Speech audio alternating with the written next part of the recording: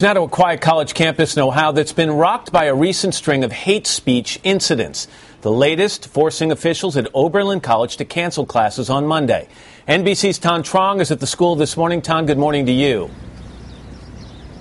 Hey, Matt, good morning to you. Police here in Oberlin tell us a federal investigation is underway. This after the sighting of someone here on campus wearing what looked like a white hooded robe. Now students are uniting against a rash of hatred. We'll never be divided. The people united.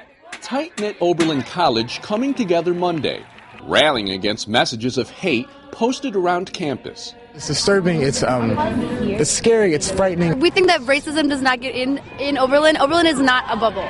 Since early February, more than a dozen incidents of racial and homophobic slurs on handmade signs, most featuring a Nazi swastika.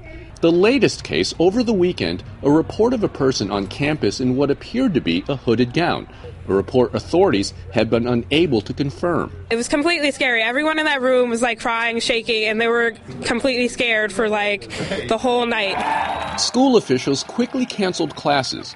The small college of roughly 3,000 students is known for its openness to diversity and proud of its history as being one of the first colleges to admit black students, dating back to 1835. My initial reaction was and is anger. Anger that someone would spread this kind of material throughout our community. Lena Dunham, an Oberlin alum and creator of the HBO series Girls, took to Twitter. Hey Obies, remember the beautiful, inclusive, and downright revolutionary history of the place you call home. Protect each other.